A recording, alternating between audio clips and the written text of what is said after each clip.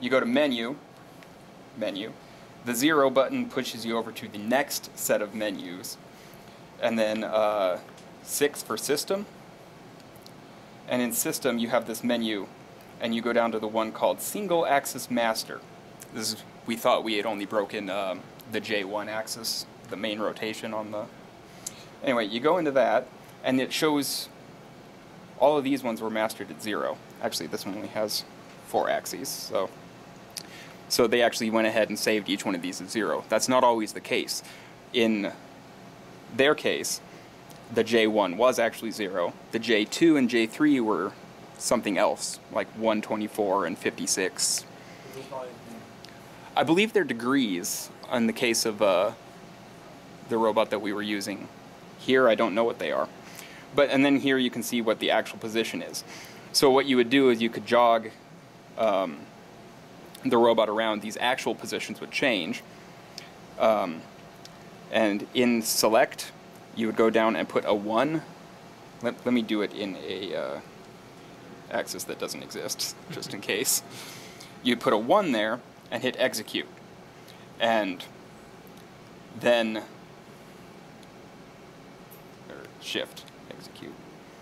It goes away and it sets that value to what the home value is. So if the home value was, say, 0, and you knew you were off by 0.123, you could jog that axis to 123 over or under, whichever your case may be, and then you execute, and that 123 becomes 0, and you've just applied a permanent offset to that joint. So anyway, then you hit execute.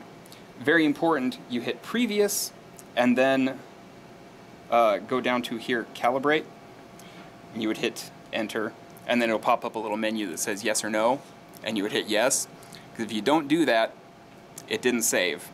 And I found that out the hard way, because we had to contort that robot into some weird position in order to get it to the saved positions. I went through all that work and didn't save it, and so then I had to spend 10 minutes contorting the thing back into the little pretzel that it was supposed to be calibrated at.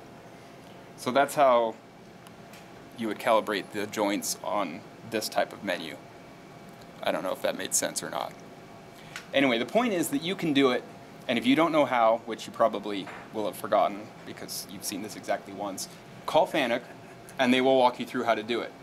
All you need to do is give them the model number and they know which menus that you're looking at. But it can be done. So if you crash the robot really, really hard and you knock something out, and you're like, hey, we know that position A should be right here, but for some reason it's over there, we messed something up and we need to recalibrate that axis.